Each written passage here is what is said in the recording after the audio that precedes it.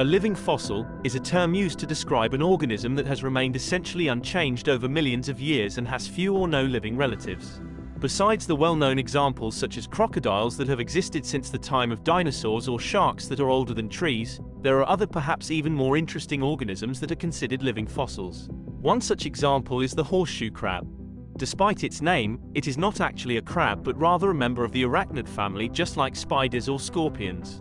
These alien-looking creatures evolved 450 million years ago, and their appearance has remained almost identical ever since. Next we have nautiluses, members of the cephalopoda class who have survived all 5 mass extinctions and evolved into over 10,000 species over the span of 500 million years, with only 7 of them still surviving to this day.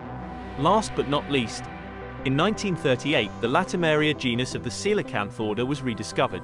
This genus was previously believed to have gone extinct alongside the dinosaurs during the Upper Cretaceous period.